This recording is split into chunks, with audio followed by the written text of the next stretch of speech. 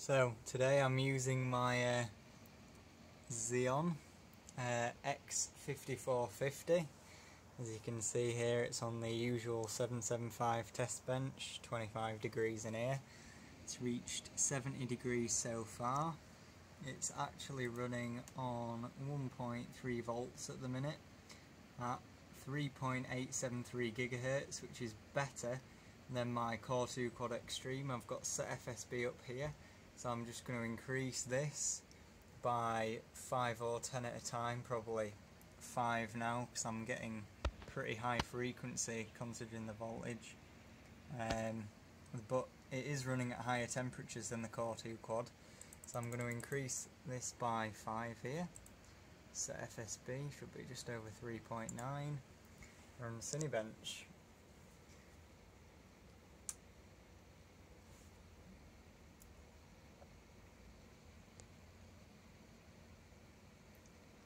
Off it goes. So when I'm overclocking things, I usually just do this. So get these three up here, set the voltage manually in the BIOS. The reason why I had it on the memory screen to start with is because I know how fast my memory can go. So if I using front side bus, obviously that overclocks the processor and the memory and the north bridge. I've set the north bridge and front side bus voltage and memory voltage in so that it'll work at maximum frequencies of any of them, up to 500 megahertz plus on the front side bus. But if the memory goes over about 570, I think it is, then the computer will crash from the memory. So I'm making sure that it doesn't go over 570, otherwise I just might as well reboot. As you can see, it's under full load, it's reaching about 70 degrees, which is hotter than my Core 2 Quad. It is still going. It's been getting about just over 400 points.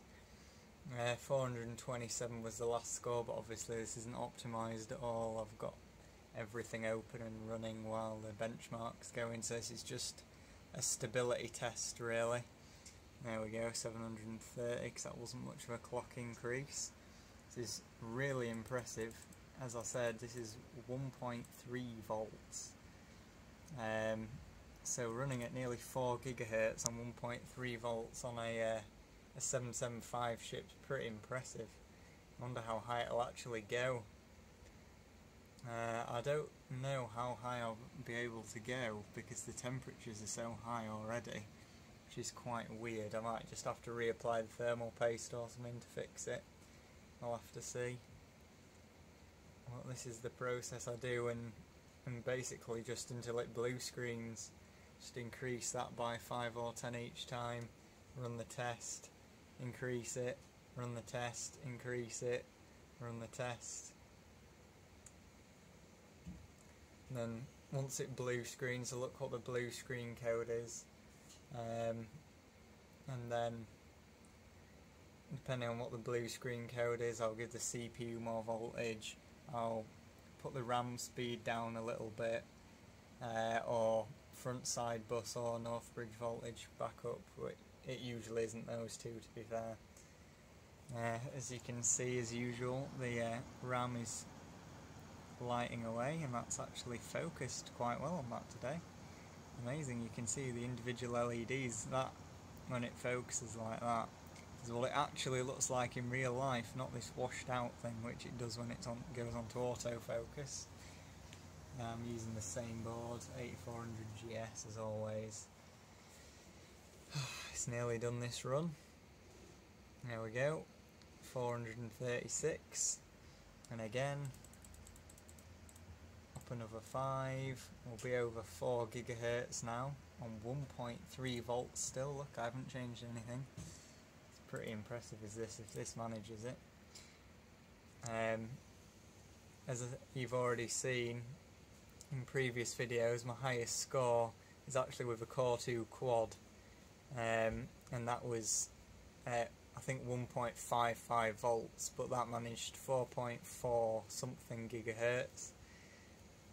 So that was a I think it was a 497 front side bus speed on that. So that was pretty fast, and it's actually a pretty good chip as well as that one. So if this is better, then I'll be very impressed. The only thing I'm concerned about, like I said earlier, is these slightly higher temps, but then the ambient temperature is pretty warm, and I can always put some better thermal paste on or a bigger heatsink. So I'm just going to keep doing this until it blue screens, and then I'll come back with the final results. See what it can do on 1.3 volts. Then I'll go up to 1.4, and then 1.45 is probably as high as I'll bother going on air. See ya. Now, on 1.3 volts I managed to get to 460 on the front side bus. That was 4.14 gigahertz, I think it was. I'll just check that a second. That was 460. Yeah, about 4.14 gigahertz. So I've bumped the voltage up to 1.4 volts now. I've had to drop the memory speed down because it kept crashing, which is a bit annoying. So it's on a 1:1 now, which means it's really slow. It's just over 900 megahertz. But I'm again increasing this by 5 at a time. It is getting pretty toasty now on 1.4 volts. It's got up to 83 degrees on that last run on 2 cores, which isn't ideal, but I'll carry on regardless. I mean, it'll be alright up to about 85-90 degrees. I'm not really running it at that for very long. I'll just let it cool off a bit between runs, and we'll see how far I can get on 1.4 volts.